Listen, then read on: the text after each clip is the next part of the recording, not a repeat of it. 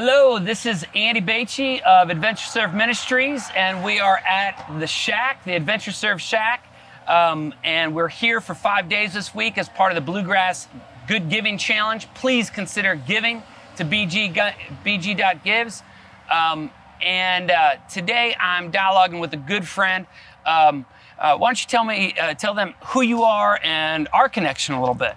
My name is Kaleb Phillips, and I have known Andy I think since 2002. When I started at Asbury, he was a professor there at the time. He was my outdoor leadership professor for a semester or two and had a bunch of classes with him. And then I lived in an apartment with 6 other guys my senior year, and Andy was our house mentor. He would come in and eat our food and have family dinner with us. I've been a mooch for a long time. Yeah, I always wanted some egg foo young. I remember that. Yes. It was good times. So I've known Andy for a long time now, and we've kind of overlapped in Wilmore or in Jessamine County a few times and share a love of hiking and things like that. So he always points me towards the unknown trails.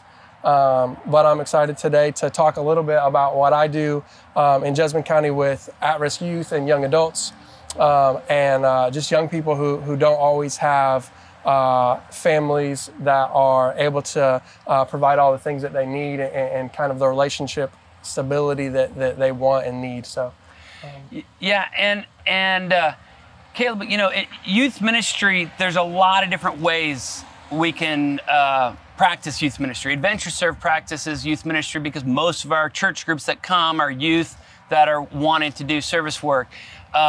Your focus is a certain type of youth and a certain style of ministering to them. Tell us what that looks like, how long you've been doing it, and how you find those youth to serve. Yeah.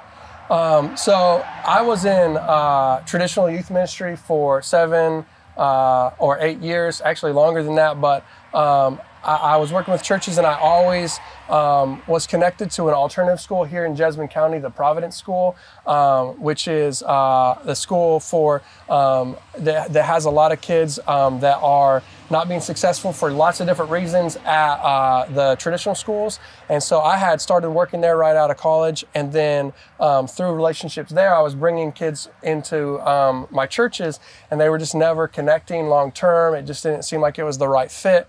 And so 5 years ago, my wife and I felt like God was leading us to step out on faith. And so we kind of stepped out and just began serving teenagers and young adults that were marginalized in the county, that were on the fringes, kids that really didn't fit into any mold. They weren't they weren't on sports teams. They weren't in traditional schools. They weren't going to youth groups or churches. And we wanted to find ways to connect with them, serve them, and ultimately point them to Jesus, and give them relationships that they could count on and people to walk through, not only their teen years, but after, walk with them long term. So that's what we do. We've been doing it for a little over 5 years now. In Jessamine County, we have a church, house church that meets on our house on Sundays, another one that meets on Wednesdays in Nicholasville, and then from basketball ministry at the Providence School to Bible studies and coffee at McDonald's with lots of different guys through the week. That's kind of how I spend my time. Describe maybe, without putting names on it, some of the young people that are part of this church that meets in your house. Like, is this like 15 people? Is this how many people do you jam into your living room for this? It fluctuates over the years. It's been anywhere from 15 to 20 people to 5 to 8 people. It depends on the season and what's going on. But most of those young people have come from the alternative school or their friends that they've invited, and they're usually people. When we started, nobody that was in our church had ever been to church or was a believer. So it was the only people that were believers were my wife and I. And since that time, in that 5 years, we've seen over 30 some people come to Christ, young people under the age of 20, and be baptized and walking with the Lord, and then ministering to their family. And so they're no different, the kids that we work with, than normal youth group kids, except for most of them have experienced trauma. their home life has not been good, and so they've been exposed to things or gotten involved in things that just haven't led to good things, and they're heading in a direction that isn't going to lead to good things. And so we try to just make space available. That's kind of our thing. We're not experts or we don't have all the answers, but we know that we can make space available in our home and in our lives to just have conversations with people that are hurting or that need a place, and then and point them to Jesus, point them to God, and then also to maybe getting some resources and some skills that can help them have a better quality of life. How does the issues of either substandard housing or homelessness intersect with this population of kids that young adults that you're working with? Yeah, well, a lot of the teenagers that we work with, they're just very transient. So they'll move, their families move from house to house, neighborhood to neighborhood. They might move to Lexington for a while and then move back. They might move out of the county for a while to Somerset or to family out of state, and then they're back because there's just not a lot of job stability.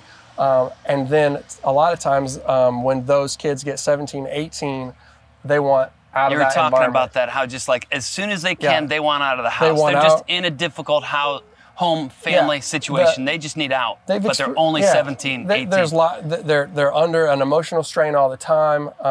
There's trauma, or it's just not a healthy environment, or they think, I want to be able to do what I want, and the little restrictions that they have, they see that they could go somewhere else, so they immediately either move out with a boyfriend or girlfriend, or they go crash on somebody's couch as soon as they turn 18, and they're out of that. Sometimes they've been in foster care and they're just out anyway at 18, and they're just going with it sounds like they're almost fleeing either an emotionally unhealthy, unsafe, or physically unsafe environment in their home. Yeah, so they got to get out. They got to go somewhere. We've had, it's one of the hardest issues that we deal with is that we've had instances where there's been abuse, whether it's physical or emotional or something, and that young person, they have to get out of there, but oftentimes it seems like there's no good option. And really, a lot of times there's not. And then, so when we're in a position where sometimes we'll have a Christian person that has space in their house offer to take that person in, but for someone that's been in just a kind of a crisis situation their whole life, to go to somebody they don't know and move into a house with them, there's no way they're going to do that. Mm-hmm. That's scary. That's like, why are you doing this? Why would you do this? So a safer situation usually for them is like, I'm just going to find a boyfriend that will like let me come live with them. Like it's an older guy, whatever, or maybe it's an okay guy, but I just got to get out, right? And nobody can afford a place by themselves. So 2 or 3 people end up, you can come share our rent, come move in here. And then that oftentimes leads to, sometimes it's a better situation. It's not the best situation. Sometimes it's getting involved with people who are already involved with addiction or other things. And so that's exposing them to worse things. But it's just, there's a lot that goes into it. It's amazing. I just from talking to other professionals in the field this week, I've learned that the count is somewhere between 300 and 400 people under the age of 18 who are considered homeless. And that's just the amount that are counted, right? Yeah. So there's many more here in Jessamine County. So tell me a little bit about how your work has improved their situations, whether that be physically, emotionally, socially, spiritually, and maybe 1 or 2 success stories of your time, and then we'll wrap up here after that. Well, I think that the thing that we provide, and at least we try to, there's a lot of organizations like the homeless shelter and different organizations, community action, that provide tangible solutions. But a lot of times the people who need it, especially the young people who need it, have no idea how to get connected with that. And I can't imagine a 17-year-old entering a shelter where there's 30, 25-year-olds in a... And it happens. We've had kids living at the Jessamine, not kids, but young 18-year-olds, and it's a worse situation sometimes with them. A mass shelter situation. Yeah. And so what we try to provide is hope and direction, and a support system, an ongoing support system. So the type of things that you find within family when you're 19 in most families, so right? Like I started, and I don't know about you, like I started on my parents' shoulders, right? Like I know that when I graduated college, even though I didn't, my dad paid the down payment for my apartment in Nicholasville. Like I had to have a security deposit. I had just gotten a job, and my dad was like, I'm gonna pay your security deposit so you can move in this week.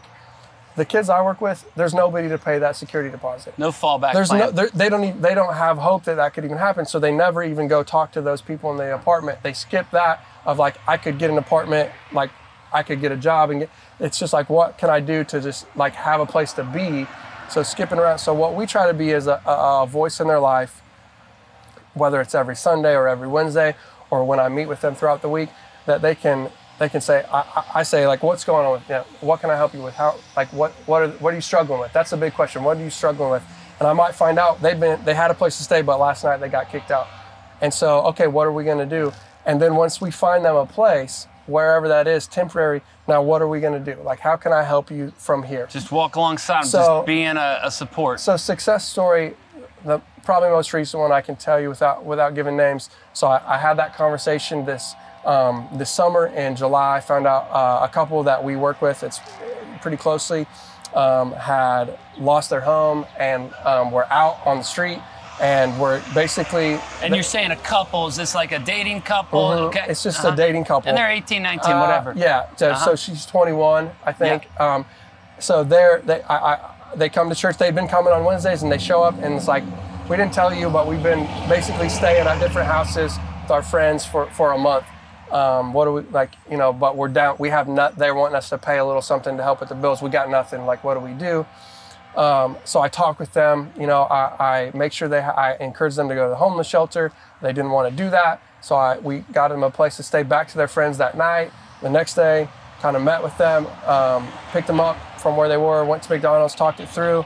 And that's when, as a person that, like, I know lots of people, so I start calling contacts and I find out what this guy can do, and I start calling people that might have job opportunities. So I contacted one of my friends that owns like a fencing business, and I'm like, do you have work, man? What this guy's willing to work. He'll show up. I'll pick him up and drop him off. And so he's like, I'll get back to you. Yeah, because even a ride is... Yes, transportation is like the #1 thing why we can't get jobs for these kids. You need at least $2,000 on hand to get a vehicle that'll work. I can't tell you how many kids have used my car to get their license. Like, I teach them how to drive. I take them, they have to, you know, because they don't have a car. And where did you and I get our first car? Right. Our parents. I didn't have to buy a car, you know. I had to, my dad bought the car, I had to make payments on it. Yeah. I got a job at McDonald's. Right. But somebody helped me go. I didn't go to the bank by myself and do these things. And so teach them how to drive. But so I call my friend and he's like, you know, let me call you back, I'll check. He's like, I don't have anything, but let me make some calls. So he called me back. He's like, I know a guy that I talked to this guy, he needs work on his farm.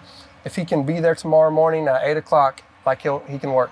So I tell the guy, I'm like, are you willing to work tomorrow? Like, we can get you a place to stay. You can go to the shelter, or we'll figure out.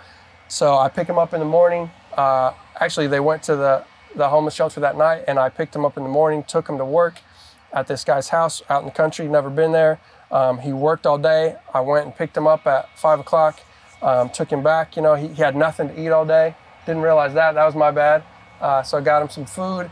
And then fast forward, after a few days, he built a relationship with the guy he was working for. That guy started picking him up, bringing him home. He's like, this is a good worker. Yeah. I want this worker to get to work, so I'm going to be able to pick him up. So then the next time I pick him up, he's out there, he's working on a Bobcat, driving a Bobcat for this guy. And he spent like about 3 months working on this guy's farm. This guy, and this is the way God works when we step out and make space. So then I go to the show to get him one day, or to talk to him. They came to church on Wednesday night. And he said, hey, we got a place to stay. My boss, the guy I've been working for, is renting us this little place that he has. And he's going to do this, and he's going to sell me this car. He's going to just, like, I'm going to pay praise it. God. And so they're working through this system. So then when it got cold, there was no more work for him to do on the farm. So the place where he was renting to stay, there was another business next to them, and he had just gotten to know some of these guys outside smoking with them, and he got a job at this company, and now he's working every day for this company, going out and doing fencing, and they're moving towards they got connected with Community Action and some other resources. They're moving towards getting an apartment. So that's a story of like, they're struggling, man. It's still a struggle daily. The reality is with all the little things, but they're working towards it. And what that takes is individual people being willing to make space in their lives, and not just me, but this guy that helped them, that said, hey, now that I know you, you're on my radar. What can I do to help you? Right? I love this story. And just to close up, and some of the things that you said that touched me was just that if it hadn't been for a person like yourself to vouch for that young man and young woman, and to walk alongside them, show them simple things, as opposed to just sharing the gospel with them. Sharing the gospel is clearly what we need to be doing as Christians. Yet at this point, they're just trying to figure out food, rental, and it's just difficult to hear the gospel and feel the gospel unless it's acted upon them in the way that you're doing it relationally. So thank you for doing that. And then resources around here, because there's a lot of resources. So many nonprofits in this county that can serve. Ways things to do to help, but it's connecting the people to those things relationally is the way that we do it, and the way that we encourage other people to just be available and keep your eyes open. If you're able to help somebody and connect them to something, that's being the bridge sometimes is such a big deal. And I imagine for that couple, they could be homeless right now if you and others had not stepped in and come alongside them. Yeah. Thanks, Kaleb. Yeah, appreciate it, man. Good stuff.